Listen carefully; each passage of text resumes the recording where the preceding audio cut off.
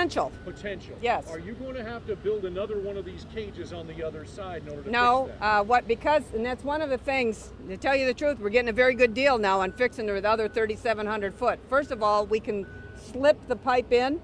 So because we have this shaft already built, this is the time to fix it right now, because we don't have to excavate. I think another 20 feet, that's about it, for 3,700 feet. And we'll be able to slip the pipe in.